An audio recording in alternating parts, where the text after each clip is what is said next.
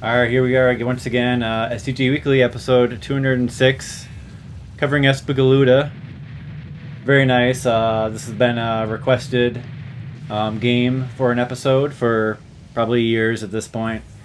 You know, one of those cave games that's fairly popular. Did get a pretty good PlayStation 2 port back in the day, and still has not been ported. We're gonna have to wait for that. Except for Galuda 2. But I am going to be co-hosted by Maximo. What's going on, Maximo? Hey. How's it Of course, going? yeah. And I'm Aquas, of course, and Icarus is going to be our guest and player of one of the replays for this episode. So welcome, Icarus. What's up, everyone? How you doing? Good evening. Yeah. So like I say, this has been pretty this will probably be an episode people are looking forward to. Icarus, I know, was has played this game for years. Of course, in Espgaluda, it's like part of the ESB Rade series, I guess, because you have Esp Raid or Rade or whatever you want to say, and then you have Galuda and you have Galuda 2. All the games feature psycho kinetic power using youths and people.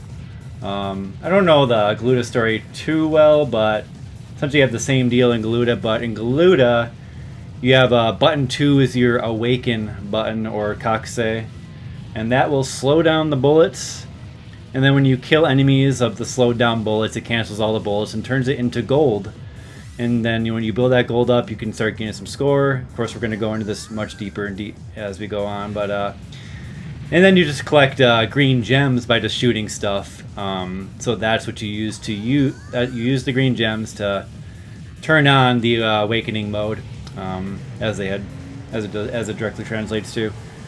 And then also you have button 3, which is your guard barrier. So this is also retained from ESP Espraid, the guard barrier mechanic, and that can be a chargeable bomb or it can be used as an emergency bomb.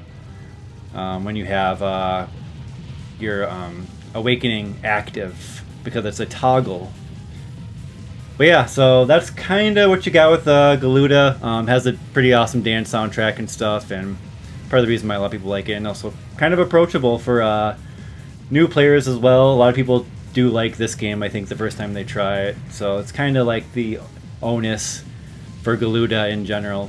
But why don't we go to our stories with Galuda, starting with Icarus. How'd you get into playing Galuda? This might be going back quite a ways, but and then what brought you to wanting to press the score more, and you can even get into some of the mechanics if you want in doing so. Good. Yeah, I mean, I've been playing this since the game came out on PS2, because I remember, like, way back when I actually bought a PS2 for Dodonpachi Daiojo. And that was actually pretty good for a time, and then Espgaluda came out for it, and I bought it on day one and started playing that. And this was like, I think, around about 2004, 2005. I've always found this game to be pretty good fun, actually, because unlike Dodonpachi Daiojo, as we were just discussing off screen before, this game is like much better catered to, not only beginners, but also for people, coming back to the game, because the scoring system is very short burst oriented, so you're basically taking chunks of the stage at one time for scoring, very much similar to, Donpachi. And it's actually quite easy to pick up. So the game's basic mechanic, as you mentioned, with Kakusei, slows bullets down. So for beginners, you can actually use that to, basically slow down whole sections of the stage and actually make it easier for you. But for scoring, it's actually quite involving, because that there's quite a lot of mechanics that intertwine with each other, not just with the Kakusei system, but there's also things like Kakusei Overmode as well, which is the rank system behind it, and also little features like little features to do with how you actually get the green gems as well.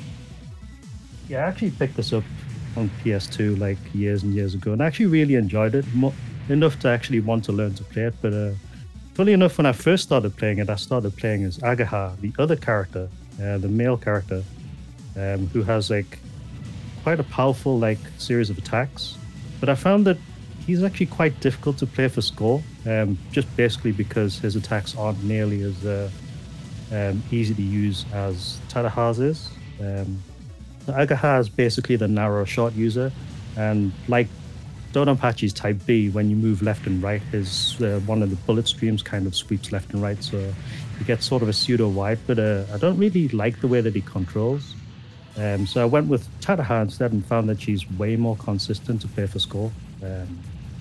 One of the reasons behind that is because when you kill enemies, you usually get green gems.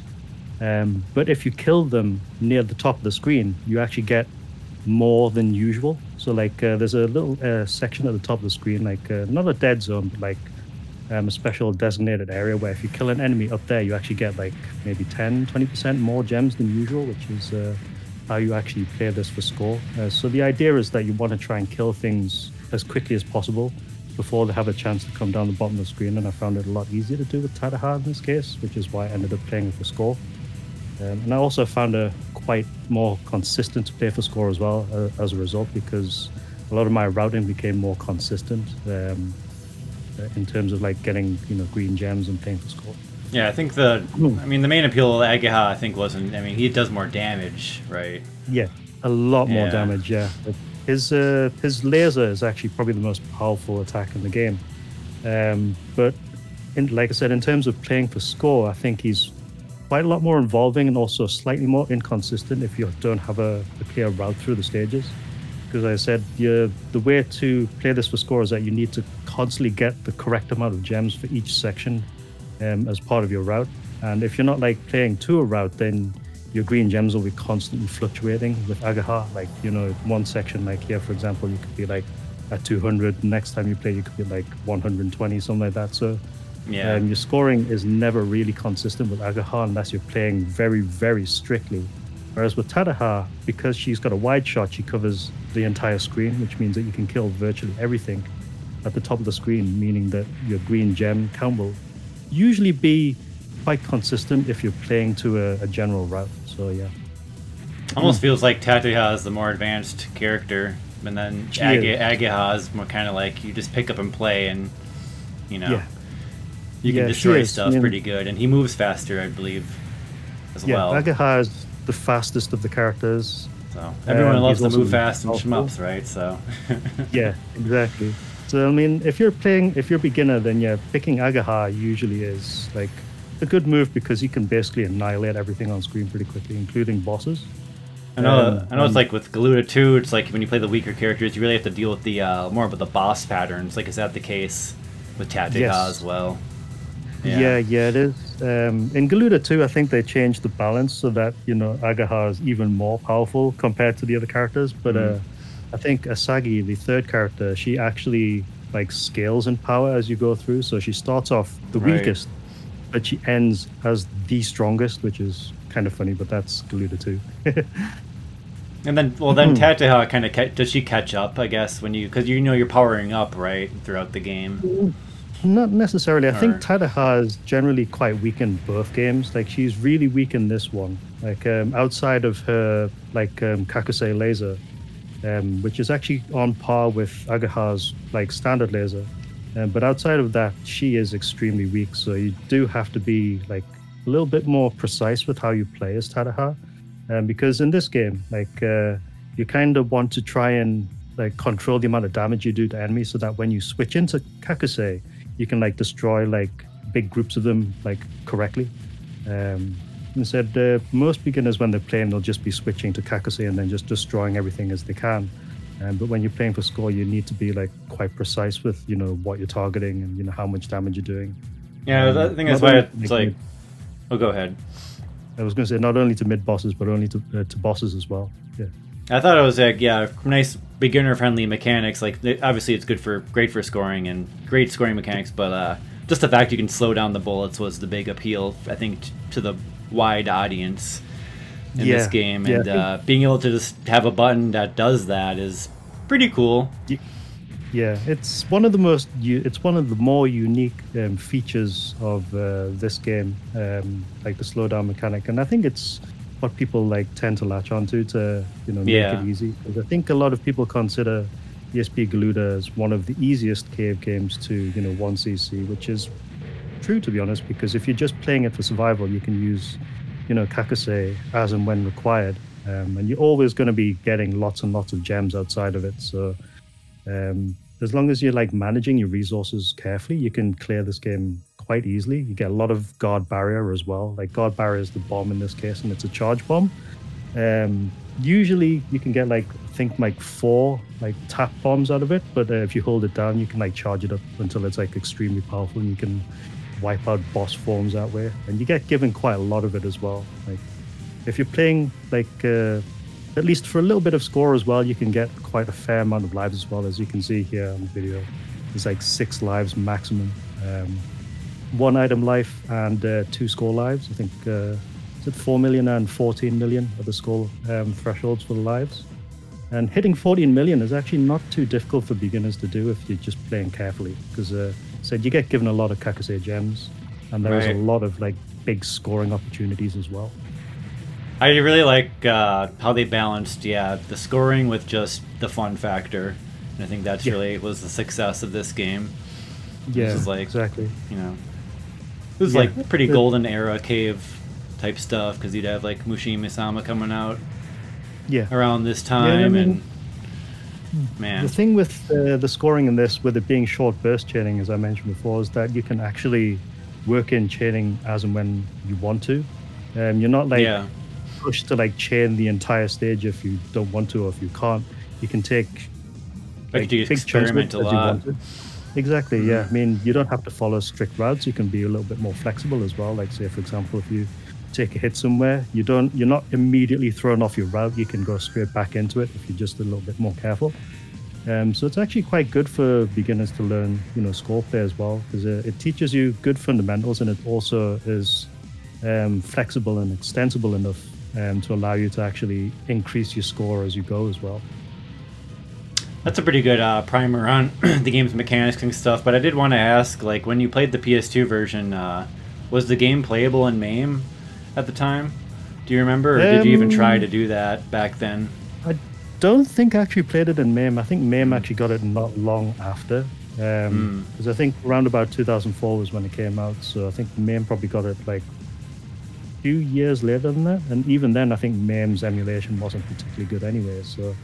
But the PS2 port is like really, really good anyway. Because it is.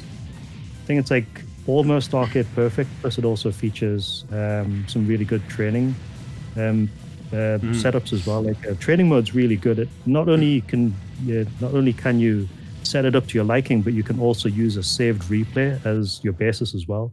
Because the game actually also allows you to save stage replays to the memory card, which is pretty nice. And if you use training mode, you can use the replay as your starting point. So it actually loads the replay with like your gem count, your life count, your gold count, your power up level.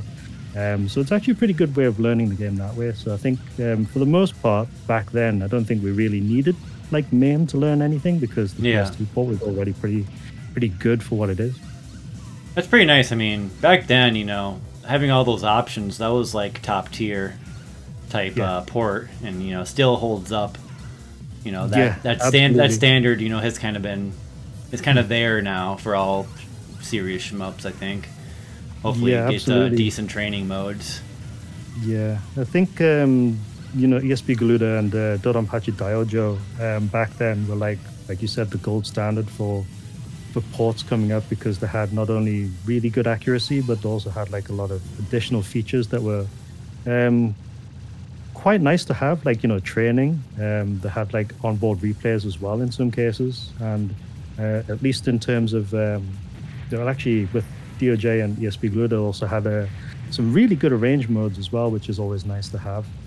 Not strictly necessary, of course, but back then I think a lot of people really enjoyed both Galuda arrange and DOJ Death Label, if I remember correctly. Yeah, we were considering maybe adding an arrange segment, but it might carry on a little too long. But the arrange for Galuda is pretty cool. I mean, it's pretty fully fledged, right? So definitely would be worthy of talking about. Maybe you can talk a little bit about it later or so. But yeah, I would pretty much think that Galuda arranges its own thing, because it's actually pretty clever how it's set up. So yeah, but it's a nice one. If you haven't checked it out before, then I would pretty much recommend people watching to go and take a look at it, because it's pretty hilarious. All right, well, that's a pretty good starting point for this episode, I would say, and you can get into some of the lingering mechanics we may have missed touching on. But we are going to go to your 59.02 million 1cc clear with Tateha on the player 2 side. I guess I'll ask you right now, why do you play on the player 2 side for this game? That's basically a carryover from the arcade version. With the arcade version, there was a bug on the stage 3 boss where if you played on the player 2 side, you actually got more destructible mines and more bullets spawning, so it was better for score to play on the player 2 side. It's actually fixed on the PS2 so that both player 1 and player 2 side have the same thing. But I just play on player 2 side because I'm sort of used to playing it from the arcade version, and you know, the guard barrier bar and everything is in the right place for me to actually, you know, pay attention to my resources. So it's more out of habit than anything else. Gotcha. And then what about a little bit of history with what's like the context for like this replay, I guess? This replay actually, last year I went to an arcade meetup in France. It's at James's Game Center. It's called, like, this French collector called James invited a bunch of us over, including the likes of Jamers and Plasma and everybody else. And I went down to, like, you know, just have a bit of fun. But I ended up playing a lot of Galuda when I was down there. And when I got back, I just fancied picking it back up again. But I also wanted to pick it up because I still had some unfinished business with this. My previous PB before I picked it up last year again was like 53.9, which I thought was okay, but I had quite a lot of pretty bad mistakes in that run. So I wanted to actually, 1, beat it, 2, get over 55 million, and 3, get as close to 60 million as I can.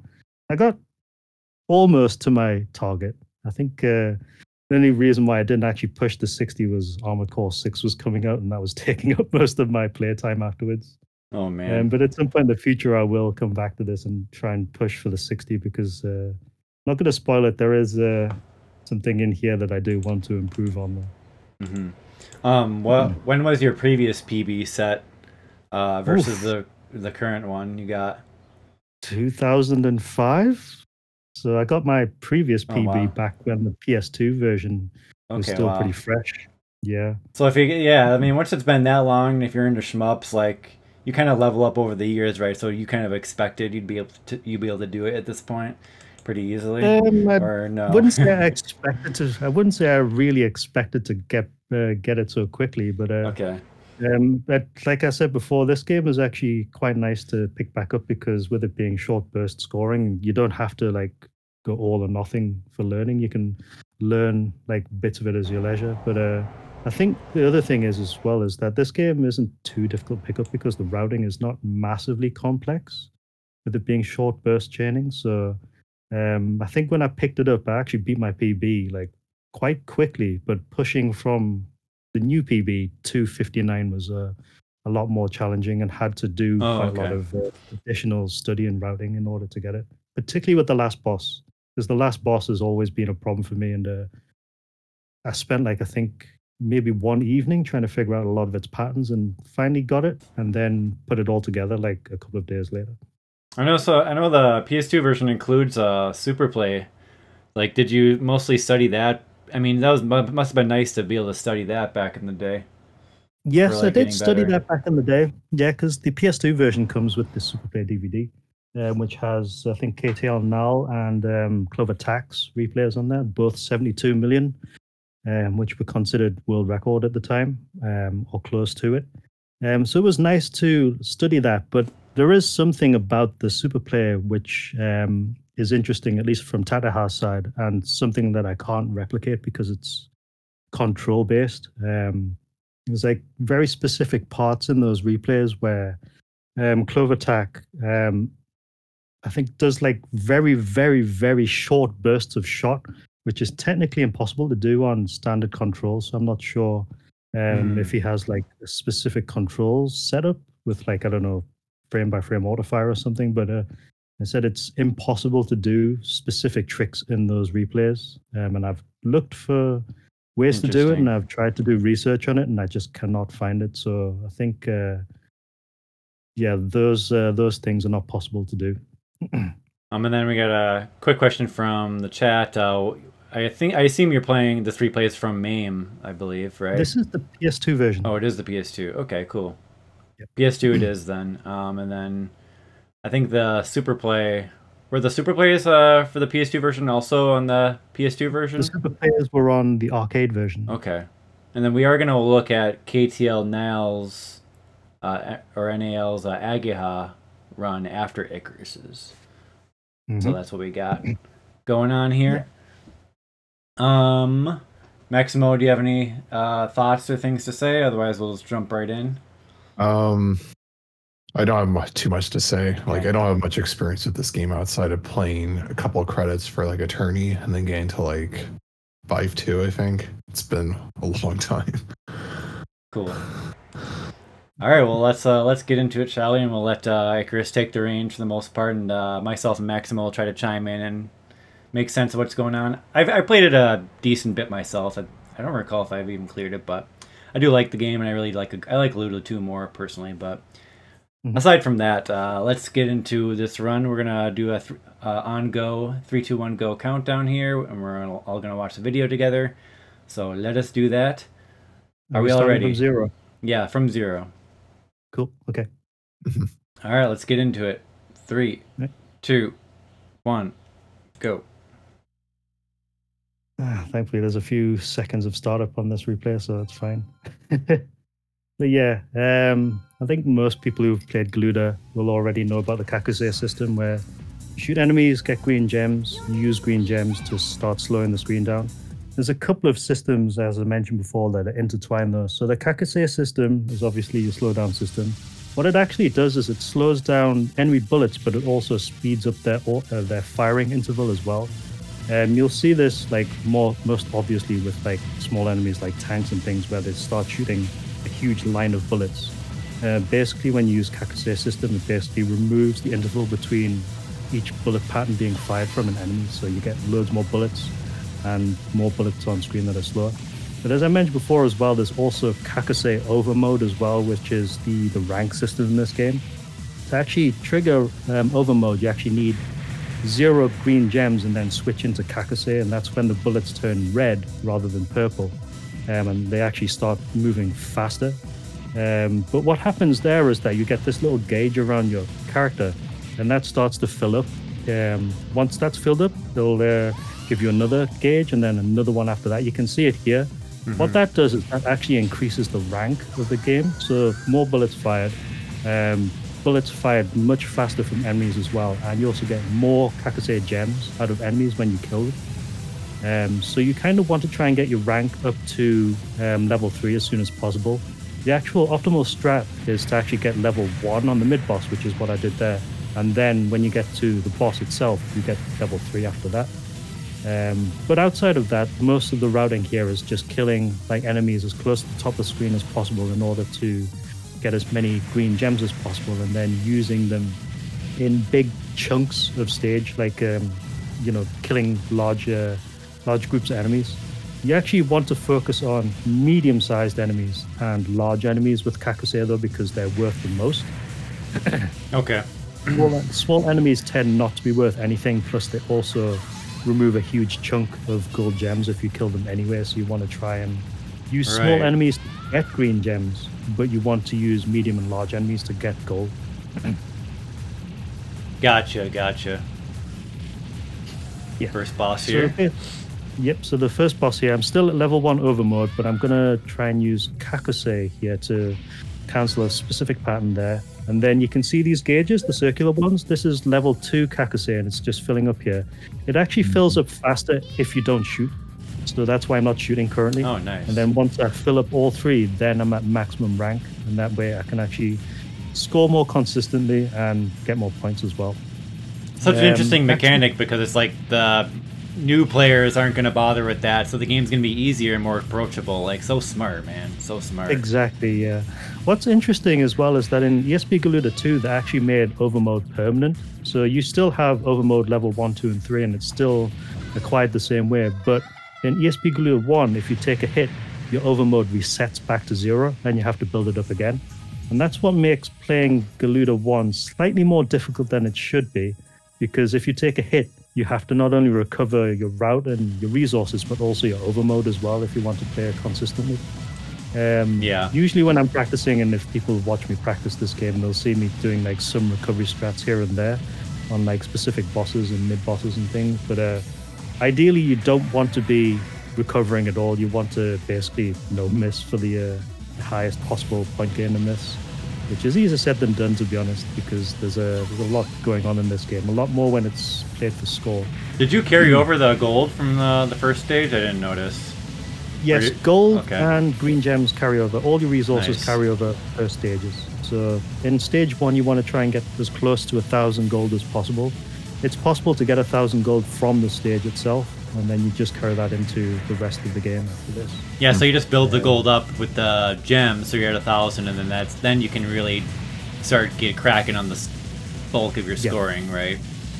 Yeah, pretty much, yeah. Also, when you're cancelling bullets with Kakusei, you want to try and leave as many bullets on screen as possible, because the bullets actually convert into medals, and their base value is multiplied by the multiplier on screen. So all the bullets, they get cancelled, and however many cancel is your multiplier. So say, for example, you kill an enemy and it's fired 80 bullets, you get up to a times 80 multiplier, and then the next enemy will add to that up until a maximum of times 100.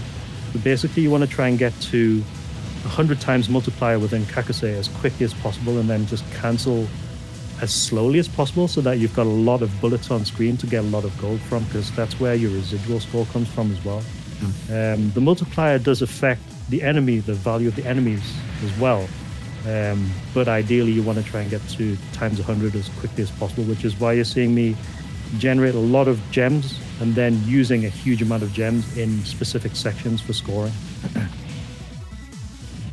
We have I think there was something mentioned in chat about with short bursts, it's just tapping auto fire dip, which is button 4, because I think, if I'm not mistaken, the arcade version, there's a button just dedicated to shot auto, and that you could actually... I have tried that actually, funnily enough, and when you tap auto fire, you actually fire 3 or 4 bursts rather than 1. It's actually more prevalent if you watch Clover Attack's replay on the DVD. Like at the beginning of stage 2, there's a group of tanks on the left side of the screen after the first medium-sized enemy.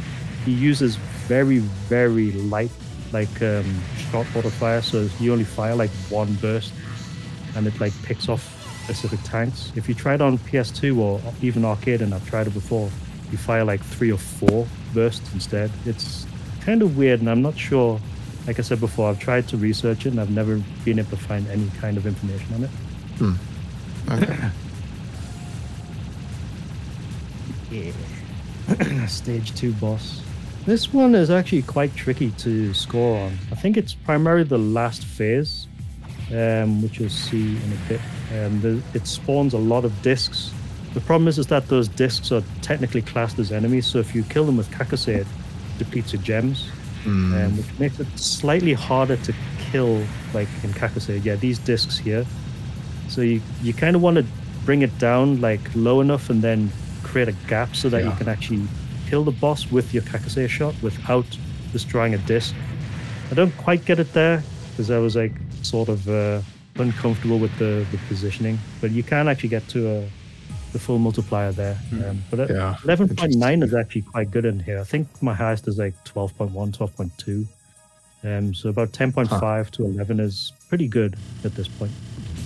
Yeah, and then that means you're above PB pace. Yeah. At that point. Yeah. Stage 3 is pretty fun though. This is technically I think it's the second highest scoring stage in the game. You can get over 10 million points in this stage with some very, very good routing. This is pretty much my favorite stage as well because it's actually quite technical with the routing. You've got a lot of trains here and there. You've got a lot of medium-sized enemies. You're constantly looking for good groups to actually destroy, and you can actually be quite experimental with what you target here.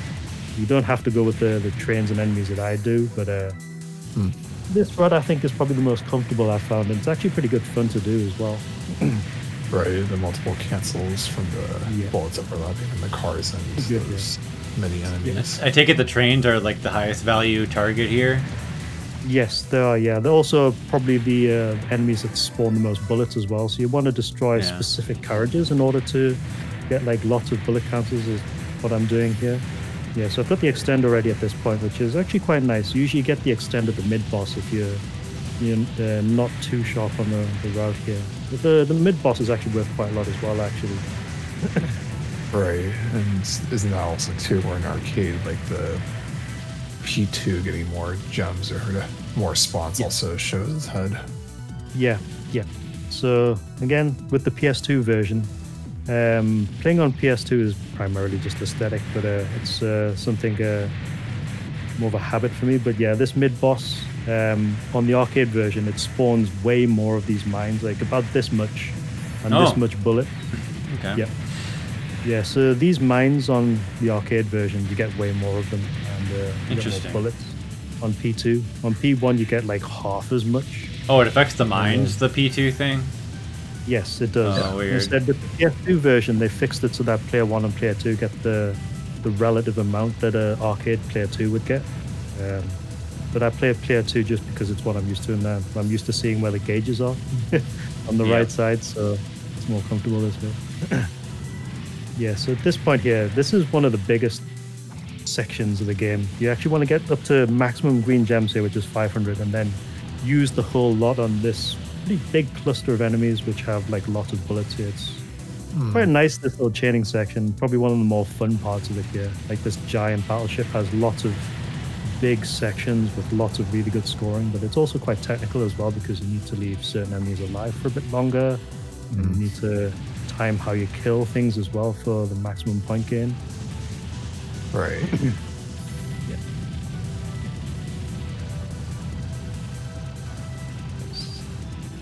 I think one of the most difficult sections on this stage is coming up here. You've got a couple of these medium-sized enemies, these ones here, and then lots of waves coming from the corners, and it's actually quite tricky to do this particular scoring pattern here, where you're actually killing like these medium-sized enemies for this optimal like section here. Then you're picking up those Zako and then killing that one. That is actually quite difficult to do, and sometimes I end up accidentally killing that thing on the right side too early and losing quite a lot of points. And this bit here as well is quite tricky. There's a very specific movement pattern I take here in order to get through this this attack here, because the tank's patterns are actually static, but then you've got all those aim bullets as well, so you're trying to like misdirect everything in order to get through. Right, yeah, you're making a gap to cut through. Yep. And then you've got the extend here, so you can actually just ignore all of this if you're just playing for survival, but work in a little bit of the scoring for this extend as well. Yep, so you used Kakusei to reveal the extend there on the background, where like those little indentation gem looking thing. Yeah. Yeah, you can't uncover that without Kakusei, which is why you want to try and acquire as many gems as possible up to that point. The same with the boss as well. You need at least 450 for the full scoring here. Okay. Because on the second phase, we're going to be doing a little bit of milking, and the milking is quite lucrative because each cycle of the phase is worth 1 million points each. So it's quite nice to actually score from this. But here, these little drones here, you want to try and pick off about 8 of them per phase. And it's a bit easier with Tateha because her Kakusei shot pierces through enemies, so you can actually just use it to sweep. But then you've got a basically no shot through this, and it's kind of awkward sometimes. You can actually get walled in quite easily here. And you've got to do this loop 3 times in a row. Yeah, as James said, it's way harder to do this with Ageha, funny enough. One of the things that Tateha actually makes a lot easier in this one. Also wanted to bring up, like, you get more gems for using the focus shot, isn't that right? No, no? I don't think so. No, you do. If you're referring to green gems, no, you actually get more gems for killing stuff at the top of the screen. Just the top, okay. Focus shot, yeah, using focus shot and standard shot doesn't like have any difference when it comes to gem acquisition.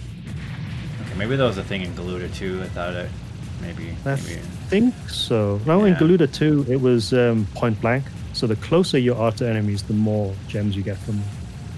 Okay. Final phase, just to kill. But you can actually use this final phase to recover overmode if you've been hit before. That's probably the only safe place in this run where you can recover overmode 3. Most of the time, you're like kind of stuck. There's no real good recovery points after that. Stage 4 is slightly lower to score in, but it's probably the more technical of the stages. The routing in this is actually quite strict because you've got to deal with these medium-sized enemies. That was a mistake. You got to deal with these medium-sized enemies, and you have to be very precise with how you actually pick them off with Kakusei. I think I've seen around about 11 million taken out of this, but I'm nowhere near that good on this stage. I think my highest was like 8.9 million, something like that.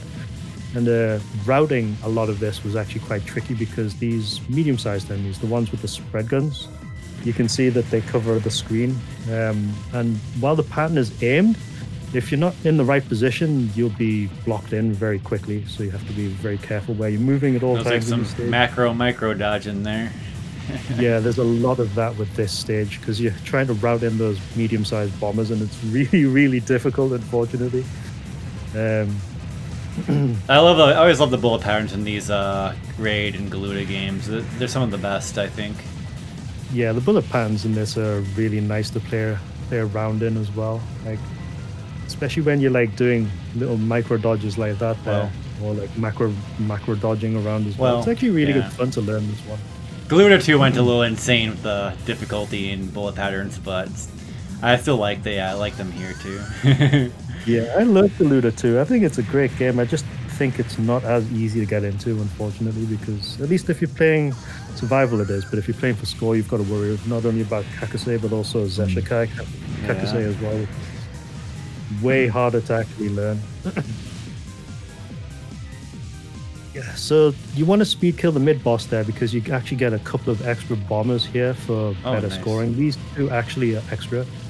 So that actually happens quite a few times in this game. There's like specific mid-bosses you want to speed kill so that you get more enemies later on. You saw me do that on stage 2 with the mid-boss using guard barrier twice in order to kill it. So you got like a bunch of additional enemies for Kakusei gems, and then in this stage you saw me getting it again, so I can actually get a couple of extra enemies for score in this case. Right, yeah. It's not, guard barrier is not just a bomb, it's like a chargeable super attack. So yeah, pretty nice. Yeah, I mean, as I mentioned before as well, you can beginners will use guard barrier primarily as a defense. It's technically a bomb, but if you're playing for score, you're actually using it to speed kill stuff, so you can actually get more score. You know, so there's a lot of places where I use guard barrier primarily as a scoring technique instead. Does this have the Kakusei guard barrier auto activation? It does, mechanic? yes. Okay, yeah. So if you have it on and you get hit, it just spends half or the remaining of your bar, I think. Yep, it spends up to half of your bar, but it only activates if you're in Kakusei. Right. So if you get hit outside of Kakusei, it's an instant death. But if you get hit within Kakusei, then it spends basically up to 50% of your bar. Do you get any like iframes when you're transforming to Kakusei mode or anything like that? Nope, unfortunately. Yeah, okay. Wondering about that. Otherwise, that would be quite abusable. So yeah, there's no invincibility when you switch. Train boss. This boss is actually fairly straightforward. So like, I think scoring is done on the first and third form, but you actually want to kill the second form as quickly as possible, which you'll probably see in a minute. I'll actually be in mode 4 instead for the additional attack power. Flying over the boss is cool. Yeah, there's an actual little gap there which I like to exploit, especially since Tateha has like the slower of the two characters, so you kind of need to be up there quickly. So I use that little gap to get through that bullet pattern so that I'm in the right position a lot earlier. Then get through that. Sometimes those discs can actually ram you, so you do need to be careful. It's happened quite a few times in some of my practice runs, unfortunately. Yeah, it's not obvious you can fly over the boss, so it's nice that you show that off here. Yeah. That's the cancel, and here you actually want to cycle this form as quickly as possible, which is why I'm in overmode for this, because I'm actually using overmode shot, which is like her most powerful attack. Oh yeah, you do more damage in over mode. Yeah. The other thing as well is that being in over mode means the bullets are faster, which means that the bullets aren't on screen for that long, which makes them easier to avoid as well, funny enough. And then this phase here is actually quite tricky, but if you use like tap dodging, you can actually misdirect the aim shots, and then you want to cancel this phase just after the little voice clip happens, and that usually is pretty consistent for that one. I suppose with like the micro dodging there could bring up what the hitbox is for the characters. Yeah, I think the hitbox is like this little, I think it's 2x2, 2x4, somewhere in the center. I'm not sure exactly how big it is, but like isn't it like underneath the neck a little bit? Yeah, underneath the neck's like center of torso. It's pretty much typical cave size though. So yeah. But unlike a lot of cave games that came after, I think you don't actually get to see the hitbox. So you kind of need to know where it is if you're trying to micro dodge. But usually in this like game, yeah, they have like the character sprites, like something about them will make it a good cue, like the hair or the color of the back of their shirt and stuff. So yeah, you can usually get a pretty good visual indicator for the hitbox. Like it looks like she has a bit of red, brighter red on the back, so you can just use that. Yeah, like the stage is quite rough actually. It's like one of the most difficult stages for scoring this one. I think it's the second half that's the most difficult. What I tend to affectionately call Turret Alley. It's basically a massive section with loads and loads of turrets and lots of drones that just fly around on screen and shoot aim bullets at you. It's like one of the most difficult sections in the game coming up after this. And I actually had to route it as well because back when I was first learning this, I didn't actually have a proper route for this, so I used to get hit here quite often, but I'm actually following a very strict route now for this, both for scoring and for survival, because trying to get that energy as well is kind of inconsistent without the route, because it has a tendency to go flying off the screen if you're not quick enough for it. So yeah, I'm actually following a route here to try and pick off these turrets and deal with the drones. Ooh, that was a tight dodge. Yeah, this is quite kind of scary, this bit. And then there we go, nice. And then you've got a huge group of soldiers right at the end here. You actually want to keep a few Kakusei gems here just so you can actually get some more points off these guys. Tap dodge because they'll always miss as long as you're moving. Then we've got Cesare. She comes back from the first stage and she's not very happy with you, for obvious reasons. So you can misdirect her first pattern here because I think it's partially aimed. So I start off on the right side and then move to the left. And you can see I've actually got slightly bigger gaps here, which I can move through as well. And she does this red wave and then this orb, which you actually score from. It's actually quite tricky because there's no energy bar for the orb. So you kind of need to know how much damage you've done to it as you're orbiting it, because you want to try and kill it when it starts switching the bullets back around. So it's, you can see it's shooting clockwise at the moment. And it stops like now and then shoots anti-clockwise. Oh, nice. That's when you need to cancel it. And then this pattern is actually quite scary as well because it speeds up, but the gap gets much smaller as it speeds up. You kind of want to be away from the center of the screen, like starting to move away from the center of the screen so that the gap is bigger as you're tapping through that. I actually think I take a hit here. Yeah, that's the stupid mistake. Barely missed. Yeah, that's a really dumb mistake there because I don't normally die to that phase, but yeah, unfortunately that actually cost me quite a lot of points. So yeah, you could cut your gold in half or more than half. Cut the gold in half. Rank is now back to 0 as well, which means I'm not going to be getting as many bullets from enemies in this section. Which means that my score potential is now way lower here. And you kind of want to be at maximum rank with a decent amount of resources for this particular part of stage 6 with all the Alice clones.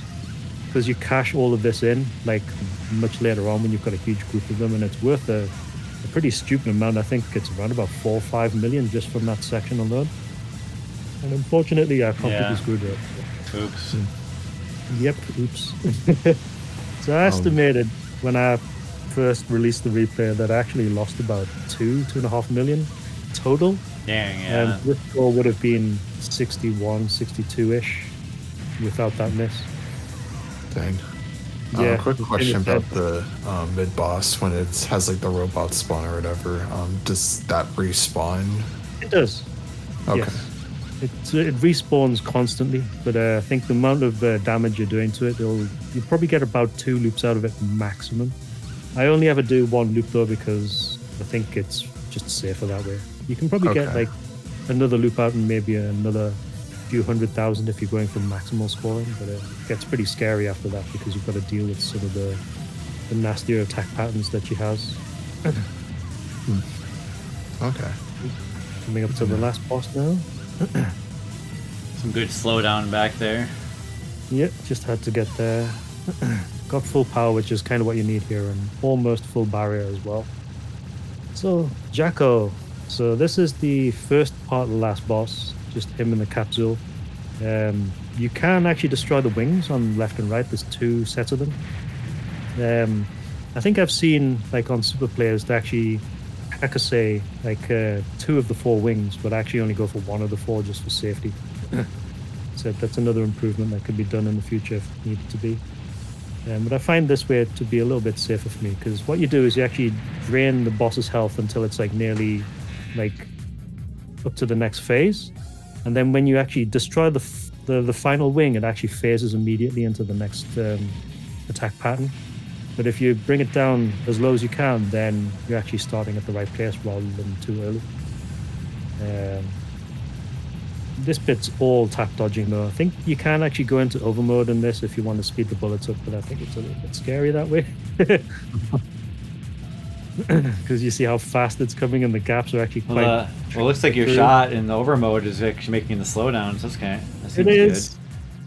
But then after barrier through that, unfortunately. But thankfully I actually barrier just in time, because if you auto barrier, you actually lose a percentage of gold as well. I didn't know that. Yeah, so auto barrier actually loses some gold as well. I think it's like 25-30%, something like that.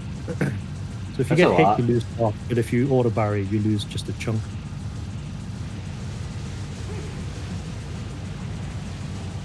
Final boss time. I just thought this boss music was pretty kick-ass. Yeah, the boss music's pretty cool.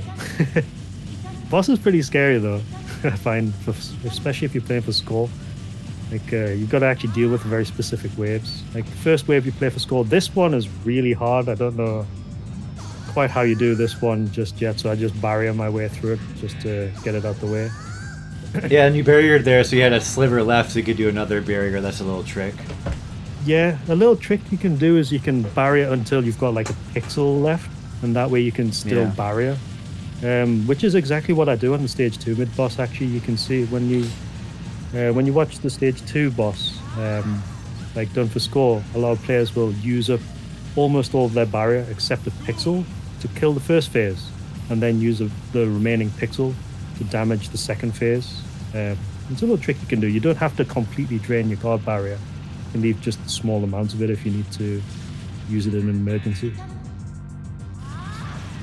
Almost done with this though. This phase is actually quite tricky because you get little traps here and there. And actually, no, I didn't get it for score, so unfortunately I lost some points there as well. That's cool. You see the boss grabbing gems there? I don't think you ever noticed that. Yeah, so Jacko actually uses gems to transform into Kakusei form. That's sweet. 4 bars. Yeah, there's 4 bars in there. They're not too annoying to deal with. I think the second phase is probably the scariest one to do. Like, normally. You get this one for score, so if you've got enough Kakusei, you can just... Well, I didn't bother in this case. Keeping the gems for safety. So I'm actually losing some points here. I think, like I said, dropped quite a fair bit. I was actually trying to clear the boss as quickly as possible because you gotta close the deal, right? Yeah, well, your end game bonus is actually pretty big. Okay. If I remember correctly. So I actually forget what the full calculation is, but you get points for the amount of life containers you have, the amount of lives you have, how much gold you have, and how much guard barrier you have. And it's up to, I think, 10-12 million in end of game bonus. Wow, that's a lot. Yeah. I think I remember seeing something. Yeah, so I'm trying to kill the boss like as quickly as possible, so I've actually got as much resources as possible. I do go for this one though, because that's worth quite a lot. And then the final phase is actually a lot simpler now that I know how to do it. Because interestingly enough, there's only 2 static patterns for this. Okay. And you can actually determine which static patterns are by what side the bullets, which side of the screen the bullets start to go up on. So you can see the 2 gems on the 2 rows of gems on the side there. They shoot bullets straight across and then they'll alternate up and down. Whichever side goes up, you can tell like which pattern you need to use. So if like say the right side goes up first, you want to be on the right side for most of it. If the left side goes up first, you want to be on the left side for most of it. And most of it, it's just basically, you know, sweeping through the lines of bullets there and stepping through the ones that reflect off the top of the screen. Yeah, they didn't look too bad when you did it like that. Yeah, it's actually quite easy to learn, but like I mentioned before, I actually had to spend an evening trying to figure it out. And once I actually figured out like the right places to sit for it, I think it's a lot easier to miss that pattern without barrier. I find the pattern before that scarier because there's a lot of, you know, fan waves and traps and winders and things like that. So it's like pretty scary, that one. But that was a good run, but I think there's a lot of improvements I can do in there that I know of, like obviously not dying to Cesare is the first one, and then there's a couple of kills on Jacko's second form that I can do as well. So in the future I would like to come back to this and maybe go for 62 at least. Yeah. Jabber's also posted from the Shmup Wiki, there's a breakdown of endgame bonus, the lives remaining. So max endgame bonus, 11.6 million. Yeah, it's like, a lot of points. Chunky. It's a huge amount. So that's why I wanted to try and get through it as quickly as possible, because I had, what, 6 containers, 5 lives, and that's already quite a lot of points to begin with. So getting through the last boss with no miss is probably the best that I could have done in this one. I would have preferred not to have died at all throughout the run, but you know, that's always something you can improve on in the future, isn't it? 2003 developer by Cave. It's so jank. A typo on the last like text. Of course, there has to be a typo somewhere. Yeah, it won't be a Cave game about it. Yeah. That was good run though. Yeah, I liked watching that. I think everyone did, and we got some GGs going on. Yeah, it was a good run. Like I said, I think there's obvious things that I can improve on, but it's a lot of it is just execution now, I think. But the thing about, you know, good score runs is you end up being quite nervous as you go through it. And I think when I died at Cesare, I was already thinking this is actually a pretty good run, and then I took that hit and I was like, oh. That's always how it is. Yeah, that's generally how it is. You can't celebrate it all mentally until it's time. Until it's time to celebrate. Yeah, or whatever. Everyone's been there, I'm sure. If it happens, unfortunately, it happens. You just gotta pretend that you're always just practicing or something, right? Yeah, I don't know. I don't think we actually talk that much about, you know, nerves when we're playing, because, you know, we do have a lot of very high level players, and I'm quite certain that, you know, some element of nerves do play into it, at least for, you know, those kinds of players. I know for a fact in my case, when I'm actually on a really good run, I do end up getting quite nervous a lot, and I think this run was impacted by that, because that was actually a really good run up until that point when I got hit by Cesare, because I was already like 1.5 million ahead of PB. For sure. And I was like, this is going to be pretty good. And then as soon as that happened, I was like, shit. So, yeah. Stress. At least the game isn't an hour and 20 minutes long, right? I've been there and done that, unfortunately. Been there, done that. I know the pain and suffering of playing 90-minute runs. Yeah, but you know, Galuda's nice, and this is like a nice like 25-30 minute game, so or whatever. Yeah, it's about 30 minutes long. Like if you're playing it for score, it's half an hour long, but it's actually quite a comfortable half an hour. Yeah, so you're not like always stressed out when you're doing it. We do have another replay. We're going to watch an Ageha run. This was the Superplay that's included on the PS2 version of the game, and I do believe you personally ripped this replay as well yourself, Icarus. Yes, I did. So the one that was on YouTube originally was pretty low quality, so I ripped it so that I had access to a higher quality. Yeah, that's cool. Very good. That's cool. Yeah.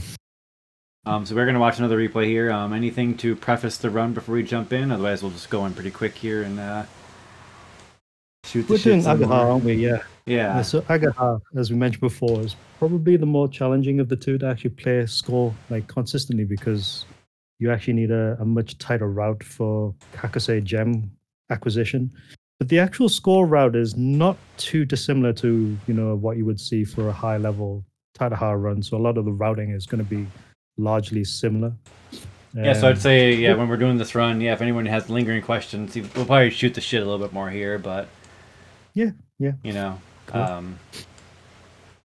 We'll let you take the reins, of course, again on this, see what you think and whatnot. But of course, it is going to be a higher scoring run, and by KTL-NAL. Yeah. Do you know anything about this player? Nal's been around for a long time. I can't remember what the last thing, like what he used to play, but I definitely know he's been, you know, in the Japanese Shmups community for quite a long time. Held quite a lot of replays. Wasn't he the guy who had the Type B world record for DDP? Yeah. 704 million or something like that. Same player, yeah. He's quite well known, actually. He's one of the old gods of shoot 'em ups. Yeah. Yeah, he's That's like playing sweet. during the 90s, and then also in like Virtua Fighter when that was like new. Yeah. Plasma says that his last game was Salamander 2, which is a very interesting score game, actually. Yeah. But Is it really? Yeah, it is actually quite entertaining, but we'll probably talk about that next time. Very fun score in that one. Cool. Anyway. We do have it. I do have it queued up here. Are we ready to go from zero? The zeros. Oh wait, no, shit, it wasn't zero. No, it's 3105. My bad. I did have it. My bad. Let me reload it. It's a habit. Mm-hmm. The zero habit. 3105. Yeah, let me get back there again here. Wishy. In a range mode, the aspirate bubble shot, yeah, but also the scoring is slightly different. Like the multiplier maxes out at times 64. You can also acquire Kakusei gems by using guard barrier as well. And obviously the amount of bullets on screen is way different. It's as I was talking about a range with the guys before the stream, and I basically called it Espgaluda Ultra. That's kind of how you want to approach it. It's like pretty insane difficulty increase in that version. Also, no continuous or practice options, as Baff said, which is the only unfortunate thing about the arrange mode on PS2. Yeah. What the hell, man? Yeah, don't they want us to play it more? Or Classic Eureka. Yeah. Always including really difficult modes, just to be like, let's see how good you can, you know. Yeah. Because I think Death Label doesn't have practice either, right? DOJ Death Label. I don't think so. Like, I think one of the main difficulties is like you get to like the second loop and you just have to like do full runs each time and just know how to do it. Yeah, so that's an Eureka thing then, not sticking a practice mode in there. Insane difficulty arrange modes. Yeah. They probably thought you're too spoiled, you know, having a home port, you know. I think Mihara in general just seems like a really hardcore player from like some of the tweets he comes out with. I don't know. Oh, Mihara, you said? Yeah, the president of Eureka. Yeah, oh yeah. TGM, like, dude. All right, let's get into this replay then. From 3105, I'll count us down. 3, 2, 1, go. Ageha. Yep, as before, they're playing on player 2 side. This is actually on the arcade version, so they have to play on player 2 side if they want to play for score. But Ageha, as you can see, has this variable direction shot, which is very similar to Type B and Dodonpachi, the helicopter. which I think actually kind of makes them slightly harder to play. You do have like basically pseudo wide, but you kind of need to fly around the screen a hell of a lot more in order to consistently pick up the right amount of green gems, which is why I tend not to play as him that much. But his attacks are way stronger, and he also benefits from the fact that his Kakusei shot is non-piercing, which means you can just tap to pick off tanks like you do here, something that Tateha unfortunately cannot do. With Tateha, Kakusei's shot is piercing, so it makes it a lot harder to score on. Oh yeah, we saw, if you were paying attention, yeah, there was like that graphic glitch too that happens on the PCB, where it's like black and gray, like TV static. Looks crazy. Yeah, you get that with particularly juicy cancels, which is always great when you're playing on the PCB, because at least you know you're scoring properly when that happens. I forgot about that. It looks cool though. It is really, really nice. Like, it happens when you get some huge, like another one there. Oh yeah, like nice. All the screens just completely glitch out. Yeah, that looks sweet. Yeah, I dig it. It kind of seems like it fits somehow. Yeah, exactly. So probably didn't quite catch it there as well, but NAL actually did the same technique for the mid boss, where you guard barrier the mid boss to weaken the arms, and then use a combination of Kakusei and Kakusei overmode in order to get to level 1 and score on the mid boss. So he's at level 1 overmode at the moment still at this point, and he's going to try and max out to level 3 on the boss. Similar pattern as well here. He's going to just nuke down the first form and then kill it with Kakusei and then charge overmode straight afterwards. I think, does he go for the same pattern? I can't remember. I think he actually goes for the next one, doesn't he? The thing as well is that your gold is ticking down here, so you actually want to kill the bosses fast as well. Big glitch. And then, yeah, he starts charging overmode too here. You can see the gauges around the character here, how they start filling up. So you should be at maximum rank. You can even see as well in overmode the effect of rank, how the bullets start to speed up as well. It's a little mechanic that I think a lot of people don't actually realize when they start out on this game, is that you can actually, you know, increase rank in order to score better. I suppose eventually you'd play the game enough, you'd see the dial there and be wondering, oh, what's that? And then eventually you'd probably notice that the bullets go faster. Yeah. And that type of thing is thing. I don't know, maybe they don't mention that on the arcade marquee at all. Yeah, I don't think they mentioned it in the marquee, but I think they do. Do they mention it in the tutorial? I can't remember. I don't really pay attention. There's like the tutorial, yeah. Yeah, I think they might do. Can't remember, but certainly it's something that you don't normally pay attention to at the beginning. But as you mentioned before, it's a nice little mechanic to actually start to improve with, because you can add it into your runs if you need to learn from there. I just love that, yeah, the hard difficulty is kind of just behind that barrier. Like, yeah, so it's smart. Not in your face immediately. It actually gives you the option to engage with it if you want to. Such smart design. Yeah, it's great. Yeah, so he's following largely the same route here, targeting large enemies for big cancels here. Does Ageha end up being better scoring than Tateha, or is it just a matter of like the routing and execution? The thing with Espgaluda is that the scores for both characters are equivalent, so the world record scores are almost identical. Interesting. Like 72, 73 million. That is pretty close. I think the main difference, as I mentioned before, is just the execution of those routes. Tateha is considerably more challenging to score in because of the way her Kakusei attacks work. Whereas Ageha, like all of his Kakusei attacks are non-piercing, which means that, the one that you use for score, the shot, is non-piercing, so it's actually a lot easier for him to score with. Yeah. So again, the guard barrier the first phase, and then guard barrier the second, speed kill it. Nice. And then you should get an extra 2 or 3 sets of enemies coming up here. These little, like, flying bomber enemies here. That actually gives you a lot more green gems. Was that the good scoring pattern, asks Jamers, on the mid-boss? Yes, that was. Yeah, the mid-boss is extremely annoying because it has 3 attack patterns it starts off with. 2 of them are absolutely awful for score. One of them is I remember you bitching about that. Yeah, I complain about it a lot. I complain about it a lot, unfortunately, because it does impact your score a lot. Like it's around about like 300,000 or something. The difference between the really good pattern and it's kind of a lot. Second pattern, it's a lot. Yeah, it's horrible. So if you don't get good RNG, then your scoring is slightly impacted, unfortunately. You can make it up elsewhere though, but it's just annoying to have like your score potential affected by randomness.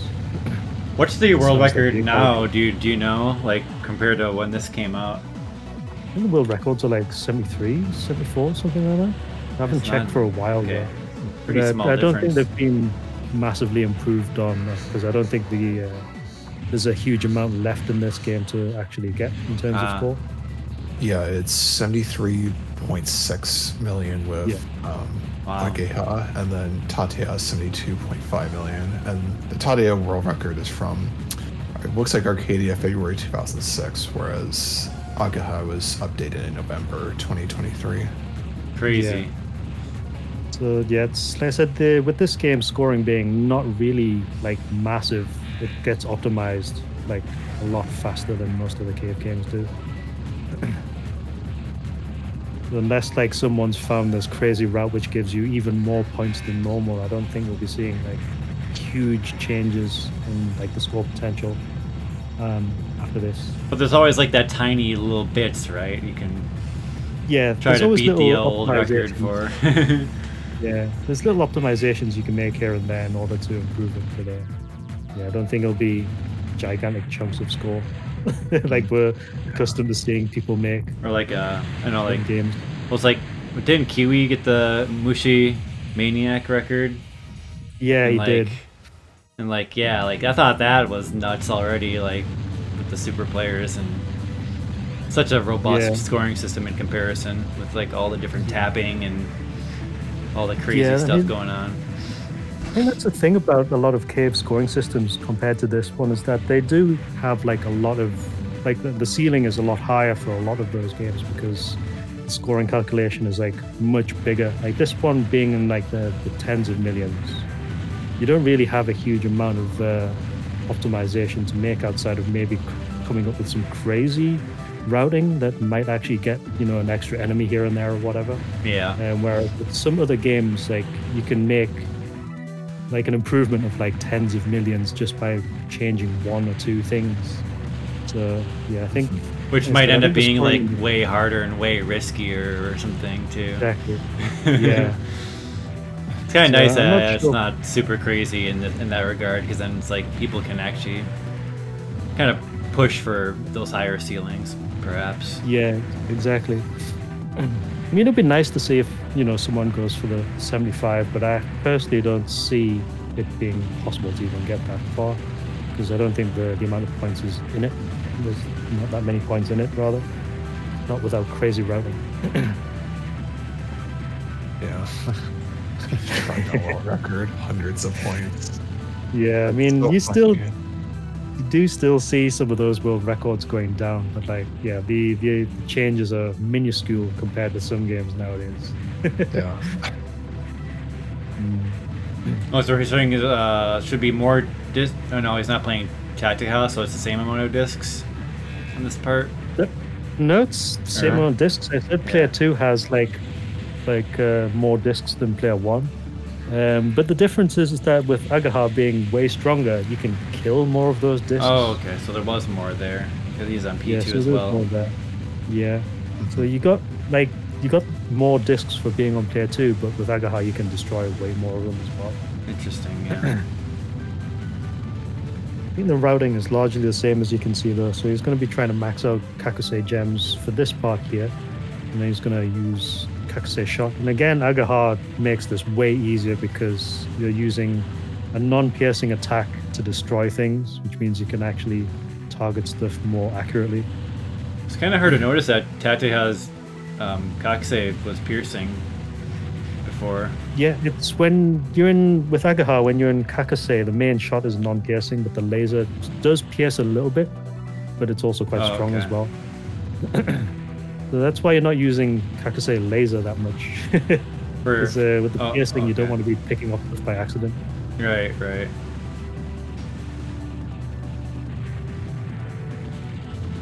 going for this one as well. I think this section here, probably the most difficult section for scoring in this stage. Again, Ageha, a little bit more accurate since you're not piercing, using piercing attacks. There we go. Hate this bit, trying to cut back in, God. That's always scary to do that. That looked, yeah, particular. Yeah, that's pretty tricky to do that. Of course, it looks easy when they do it and they know what they're doing, and still look kind of sus, though, I guess. Exactly. Yeah. Kind of jittery. Yeah. It's coming up to the extend here. Same thing as before, though. He's going to try and get some score here. So he's going to leave one enemy on the left, leave the one in the middle, and then link them both together. And then, while still in Kakusei, go and cover that, so that way you're not wasting gems. Because you have to remember as well that activating and deactivating Kakusei costs gems as well. Right. Like 10 or 20 cost or something like that. So you don't want to be constantly turning on and off Kakusei. Yeah, okay, yeah. We didn't mention that, I don't think. That could throw off your route if you want to do, like, cancel some stuff. Yeah, it's an activation penalty, so you kind of want to make sure that when you activate and deactivate, you do it with purpose. Yeah. Seems like it wouldn't be too hard to pick up the routing, because, I mean, you're going to have, like, bigger sections that you're going to have, like, bigger stocks of gems for. Yeah, exactly. So it's like, you just, you know, you could probably wouldn't be too hard to get your basic routing going on. Yeah, if you're playing for score, then yeah, you can, you know, you're usually scoring quite a lot, so you've got lots of gems in the bank. If you're a beginner, though, and you're playing this for survival, then yeah, you probably don't want to be constantly tapping Kakusei on and off. Otherwise, you're going to find yourself short-handed in places. Yeah, like if you're just playing for survival, it's like I remember I would just, you know, whenever a pattern that looked dangerous was there, I would just activate Kakusei, but then it's like, oh, I don't really have many gems for many parts, or I'm not really doing much. Like I'm not able to take advantage of all these parts. So I'm getting like, so I'd end up getting like a lot of like the small like the small cancels, and that does add up. Like you're able to get like the 40 million or not? Isn't that 40 million extend, or maybe it was, but the second extend, right? I was able to get that 14 one, yeah, or 14, yeah, not 40. It's like I didn't get no 40. 14, yeah, you can get 14 just by doing that.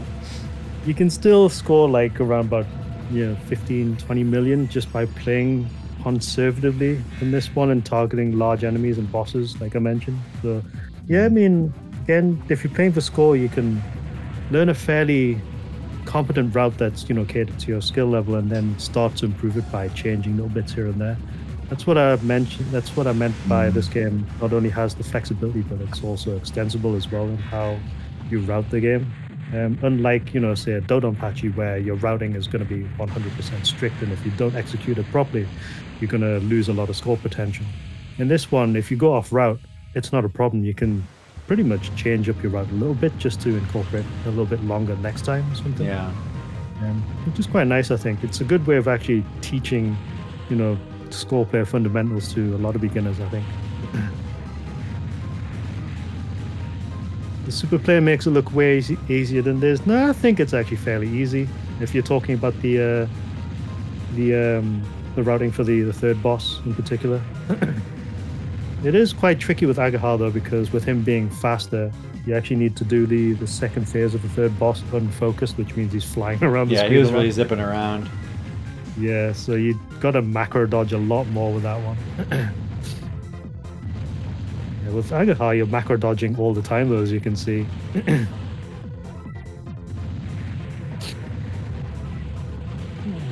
Glitch. Nice. I love the patterns in this stage 4, though. It's pretty fun to play this one for score. Instead, it's very technical. It's not high scoring like stage 3 is, but if you have a pretty defined route for this, it's actually really entertaining to play for score. Lots of like linking in small groups of tanks into big enemies, like he's doing here. And you see, like, of course, the weakening of the larger enemies and then taking them out is a basic technique used throughout the game. Like damage management. Yeah, very, very, very, very important skill to learn in this. I'm actually going to use guard barrier, but he's going to leave enemies here so that cancels, and then he can kill for more gems. That's actually quite a nice trick. That's difficult to do, though. Wow. It's actually really difficult. I don't recommend anyone doing that. So he was still in Kakusei there when he came out? Yeah, so what he did was he used Guard Barrier to phase down the first boss, switch into Kakusei to kill for score, and then kill the Power Barrier for more gems for the second phase. That is like really tricky to do. Nice. Never ever learned that, and I don't think you can do it with Tateha either. It's too difficult to do with Tateha, so I never really tried to learn it. Yeah. Nice here though. Here you kind of need to cover both sides of the screen because you get lots of little flying enemies on both sides, and as I mentioned before, you get more Kakusei gems if you kill enemies higher up the screen. So here it's easy with Tateha because you've got White Chopper. With Ageha you're like bombing around the screen a lot more, trying to cover like both sides of the screen with your shot. The only thing that makes this character more difficult is the amount of movement that you have to do in order to cover the screen. Definitely more entertaining. It is. I mean, I wouldn't mind learning Ageha properly in the future, but I just find Tateha much more consistent to play as. Yeah, I mean, look at all this weaving around. More prone to errors. Oh my god. Damage management, I think, is slightly trickier as well with Ageha, especially since I'm more used to the way Tateha plays.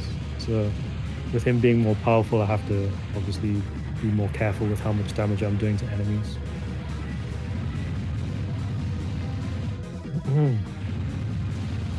Wishy asks, does the player also have to be high up for bonus gems?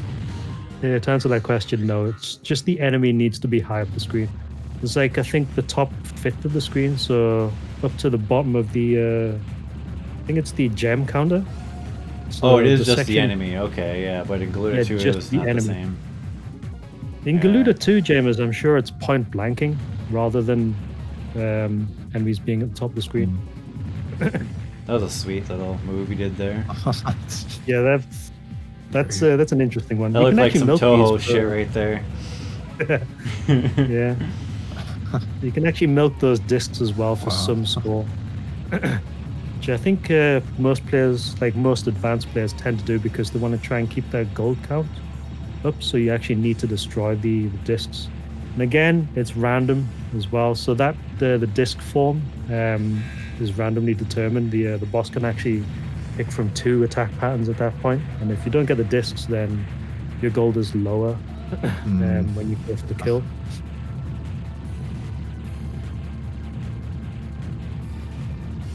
That was a big glitch back there. That was a cool one. Yeah, nice big glitching there. So again, kill the second form with overmode to speed it up.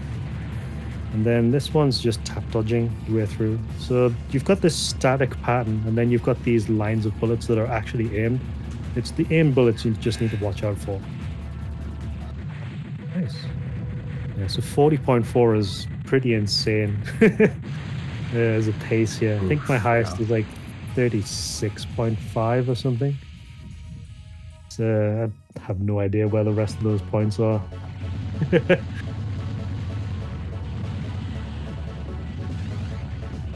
Stage 5. You just get points for being in overmode too. I forgot about that as well. How significant is that? Not a lot. I think you get some tick-up points and then you kill enemies for some gold as well. I think you do it more in Galuda 2 though, because I don't see it done that often in Galuda 1.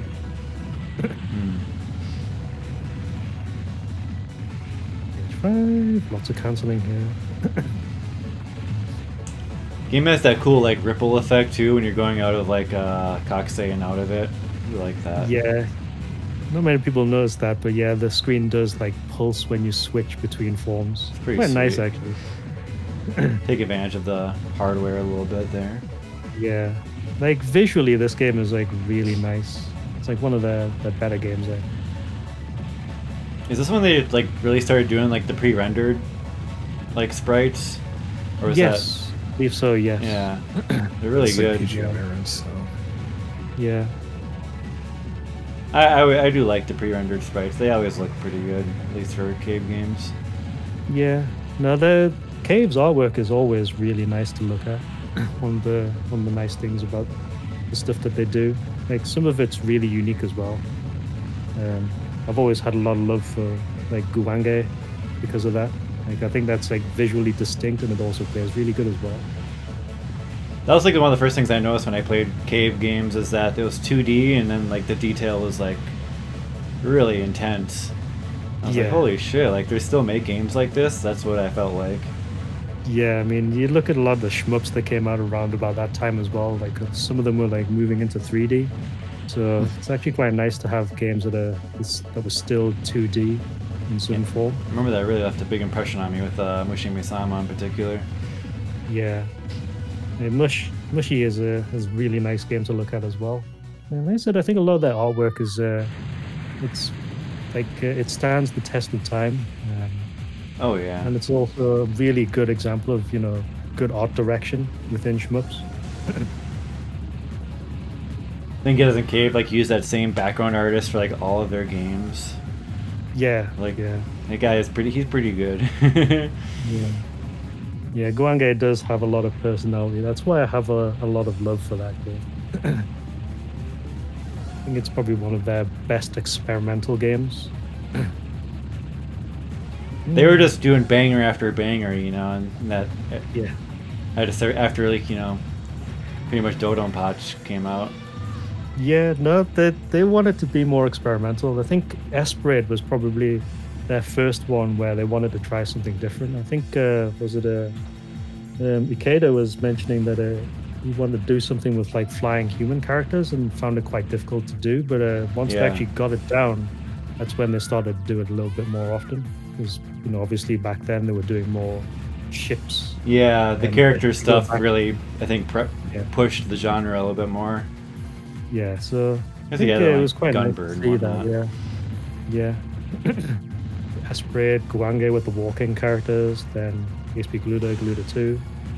It's really nice to see, actually.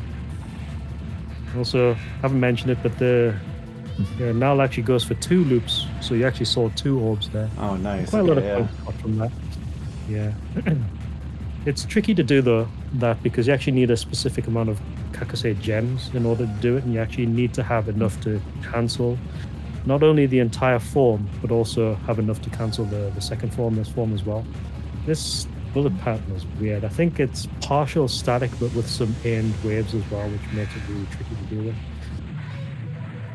Do any of the bosses like take more damage on like the wing or the body? No, I think the damage is the same across like the entire body of them, so you can shoot them anywhere and it still does the same amount of damage. Sometimes that's a thing. Just figured I'd ask.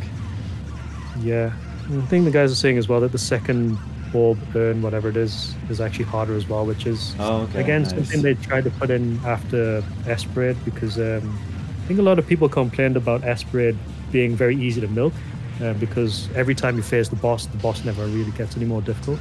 So starting from Guange, they actually increased the difficulty for each attack pattern cycle, which is why again here it's just another example of it. They make it more harder to cycle bosses for milking. And this is where he starts to cash in. So yeah, Alice Clone Alley here. This is where you want maximum gold, lots of Kakusei gems, because you're just picking all of these off and you get quite a lot of points here. It's pretty insane the amount of points you get from this bit actually. Unfortunately I couldn't cash in on my run, but you do get quite a lot here. You can get around about 4, maybe 5 million if you come in here with maximum resources. Do they have like a small enemy base value, or the Alice is actually more? I think the Alices are roughly the same, but you get far more of them, and plus there's a lot of bullets as well, which also add to the amount of points that you get. Just off the gold ingots themselves. But yeah, when you get to stage 6, you want to cash in on that bit in particular, and then if you die like once on the boss, it's not really a huge problem. But your score potential is pretty much nuked if you die anywhere before that part in stage 6. Because there's no place, as I mentioned before, there's no real easy place to recover over mode in Espgaluda 1. At least not to max. And whenever you get hit, you drop your rank back down to 0 again. So it's a bit of a pain. It's no miss or bust in this game, unfortunately. Looks like he's trying to set something up here. Yeah, he's going for the first wing. That's a cancel. As I mentioned before, you can actually get 2 cancels here. So he's going to clear that one. Then he's going to start depleting the health gauge until it hits that first notch where the end of the first form is. And then he's going to try and get a cancel on the second wing. Is the reason he delays this so long is because like the bullets are going to be more dense eventually, or? Yes. Okay. He said whenever the boss forms, whenever the boss attacks cycle, they get more difficult. So he's actually forcefully phasing it until it actually gets more difficult. And he's doing it in overmode as well. It's like I mentioned before, overmode speeds up the bullets, which in some cases actually makes the pattern easier to avoid. Especially this one here with these alternating left-right curves. Like if you just leave them normally, they fill up the screen. But in Red Bullet overmode, that's actually easier to dodge them. Yeah, that's cool. So, get some green gems here. Cancels the attack wave, I think. And then he's going to take damage down that one until it's almost destroyed. He's going to wait for this pattern and then cancel it. See how clustered it is now? More points there. There we go. Nice. And you can do this entire second form in overmode because it speeds up the bullets, which makes them a little bit easier to avoid. You kind of want to try and pick off the little orbs that spawn at the top though, because they fire those larger lines of bullets, which then create little channels. But if you kill it fast enough, you don't have to worry about it nearly as much, which is why you tend to do it in overmode, because you do more damage to the boss form that way. So for Jacko's phase 1, he's going to want to try and score on the first and third bars. So he's got enough gems here. That should be enough to actually get a cancel. Wants to cancel when it does the spiral attack. This one. There you go. And then second bar is going to overmode to speed the bullets off the screen. But you can see how much damage Ageha is doing to the boss. He's practically That's kind of dead absurd, already. yeah. It's insane how much damage he does to bosses.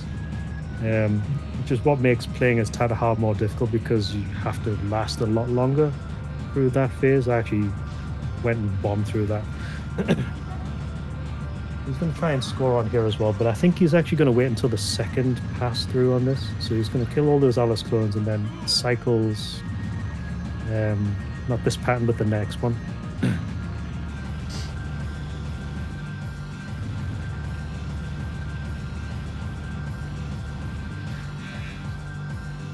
So spawn some more Alice clones. He's going to kill these, try not to kill the boss while he's doing it. And then I think he cancels this attack pattern, because this one's the one with the most bullets. There we go. Nice. Cool. So for the second form, I think he kills the first 2, like just for the to get them out of the way as quickly as possible. I think he's speed killing this one though. This is actually kind of scary to do because those side bullets are slightly random. Which makes it harder to get around. He's going to try and at least get some Kakusei gems though, because I think he needs it for the third bar.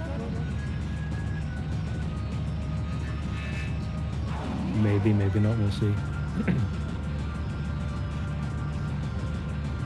I hate this pattern.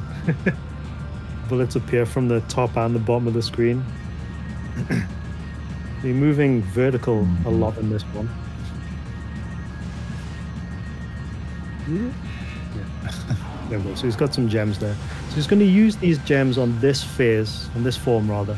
This one's actually quite scary, as I said before. I actually find this one more difficult because it does a lot of trap attacks, as you can see here.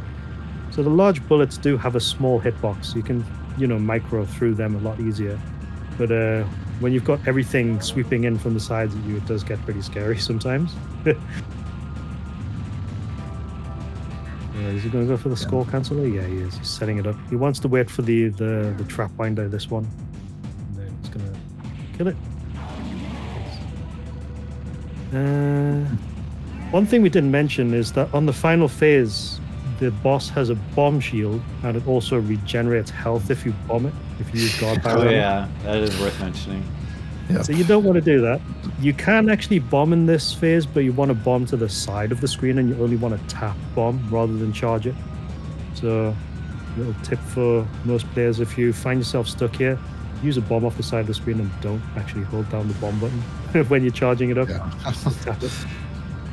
But yeah, you can actually cancel the last phase for score, but it has a Kakusei shield which gives it 10 times the amount of health, which means you actually need to either control your damage very carefully or have quite a lot of gems in order to cancel it.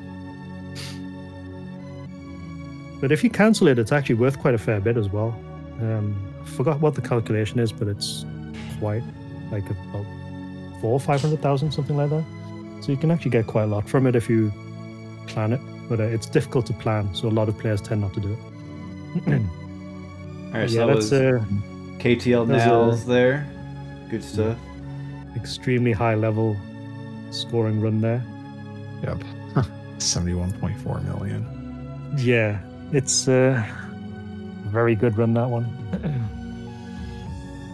Pretty It's slick. a good one to learn actually, because those routes are actually somewhat applicable to most learning as well. So Nice. there are obviously some tricks in there that are like very expert level. Like I mentioned before, the stage 4 mid boss one is probably not something people would be trying to do.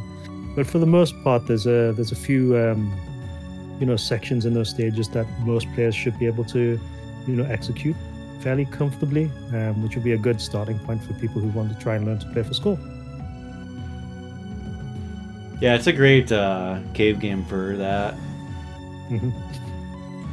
Just to start getting into. So this is why it's kind of been one that we've been needing to do in all this. Yeah, it's probably the best cave game, not only for like just pure survival play for a lot of beginners, but it's also a very easy game to get into playing for score as well, because it's not going to pressure you to learn entire stages in one go. You can take it a bit at a time, and you can also make gradual improvements as you start to get better at it as well. So it's a good score game. I definitely recommend players at least give it a go and see what you can do with it.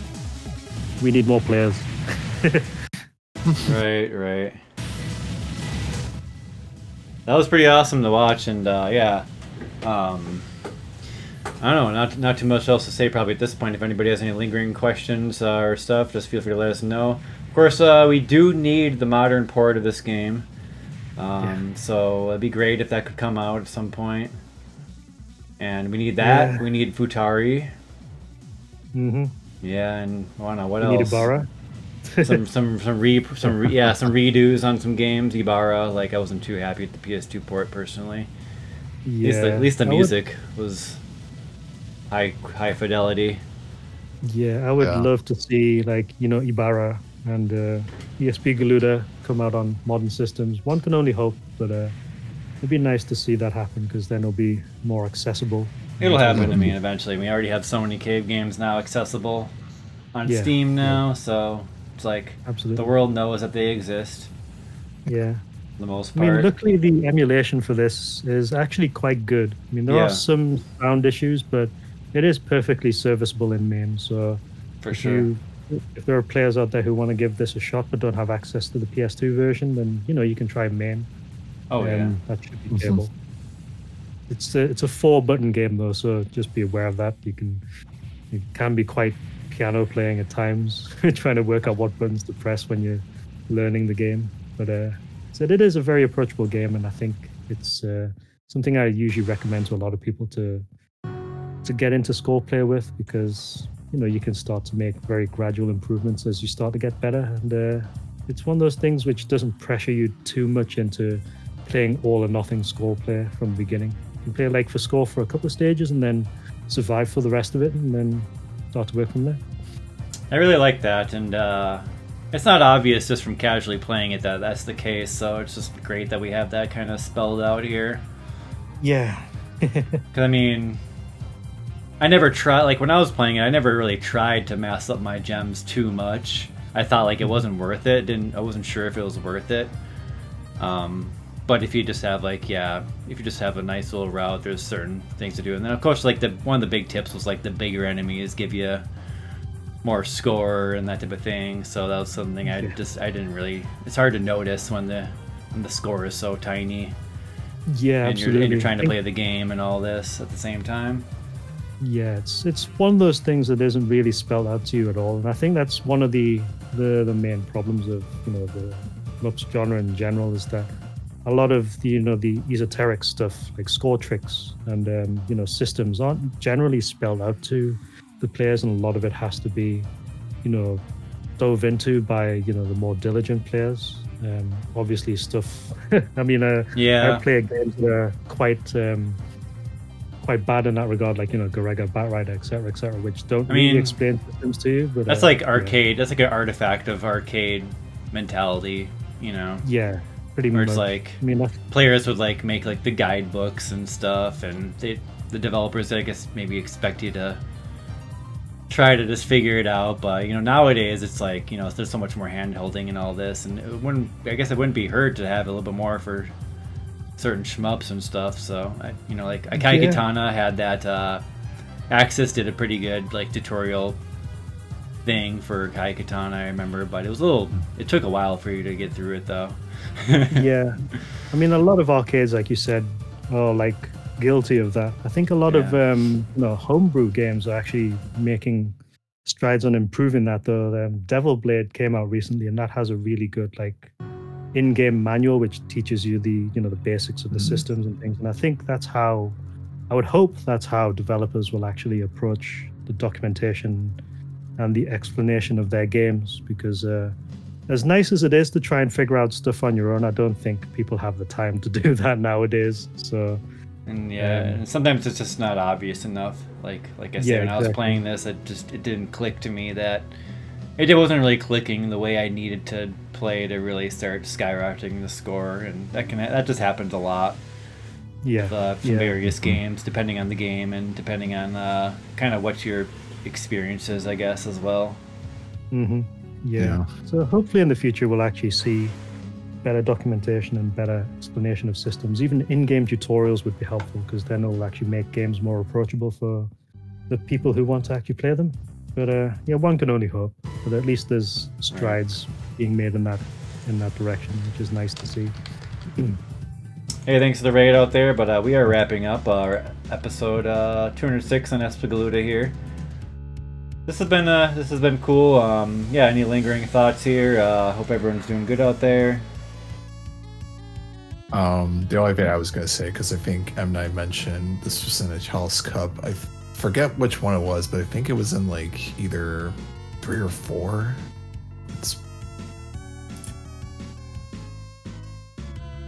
Galuda was nice. Yeah, I'm just trying to double check. Was it 2 maybe? No, it was 2. Yeah, I misremembered. It was the second Chalice back in like, shoot, was that 2019? Yeah, no wonder it feels like an eternity ago. It's a long time ago. Yeah. And then Jumbers destroyed everyone. Competition is a good way of learning games, actually. It's nice that we've got stuff like, the Chalice Cup and Shmup's Book Club for people to actually casually learn stuff like that. So yeah, exactly.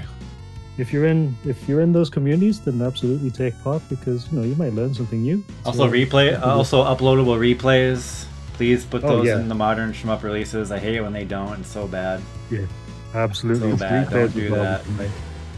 Yeah. Arcade Stadium, what the hell? Yeah. What the hell, man? Not even no replay of Arcade Stadium games. Yeah, unfortunately, a lot of those features that we take for granted aren't standard yet. So it's leaderboards, replays, things like that, stuff that we would like to have in every shoot 'em up. You don't often see put into them. So I guess it's just not always a easy thing to do. Is probably what it is. So yeah, or maybe budget friendly, or etc.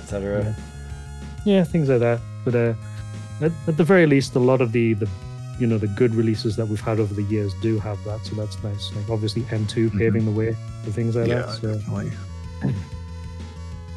What do we know what the next big M2 release is? It's the only thing I can think of is because they're still in the middle of their whole Toe Plant arcade garage, so it's like I really want them to be like, just get Outzone or, you know, Truxton or something out there, because I feel like the last couple of releases with like Hellfire and Zero Wing, it's like I get why they might have gone for it, but it's like I feel like they should check out, you know, some of the more interesting titles in there still left in their library. Because I was mentioning this to somebody earlier, like the other day. I think with the M2 stuff, they could quite easily just have, you know, Batsugun, Outzone, V5 as standalone, and then have the rest of them as like a grouped pack. Yeah, honestly, I don't think, you know, Hellfire and, you know, the other ones are good enough to really warrant having their own standalone like a collection. Yeah, I get why they're. Yeah, I mean, I get why they're trying to do it in 2 packs, but it's just like, it's just taking a really long time, and I feel like you can probably consolidate and still do something better than like what Bitwave did with their last Volume 3 release, where they basically bundled like the last 4 games they had for their PC ports and basically did it in a month, so the issues were even more noticeable on those ports. And I would personally like to see them do some other developers, like, you know, Takumi maybe, or, you know, Taito. Yeah, I know they announced like some daddies, like 3 or 4 years back. The employee just, I don't know if he's actually there at M2. Like, people said he left, but we haven't heard anything since that got announced. Wolfang M2. Yeah, that's what I was about to say. Wolfang M2 shock triggers would be pretty hype, I think. But one can only hope. Yeah. Oh, man. I'm sure they'll be bringing us some great stuff in the future. I mean, as long as they stay around and we buy their stuff, right? Yeah, exactly. So. Yeah. I mean, I've been picking them up as they go, so I'm usually supporting them when possible. Yeah, the Taito stuff on PC has been especially great, in my opinion. Oh, yeah. Okay, guys, let's wrap it up then. Episode 206, Espgaluda. This was awesome, and I hope you guys enjoyed the episode. And I'm not sure what we got coming up next, but of course, big shout outs to Icarus for coming on and doing this. No problem. Thank you for having me. Yeah, no problem. Thanks for coming on. Always good, and I don't know, I ain't got too much else to say except play Galuda. It's free. We need more players. And yeah, it's just the, you know, bring us the tunes and all that. Of course, the music's great, which we didn't really mention that much, but never gets old. Hell yeah. All right, later everybody, and do take care, and we'll catch you next time. Bye. See you next game. Later.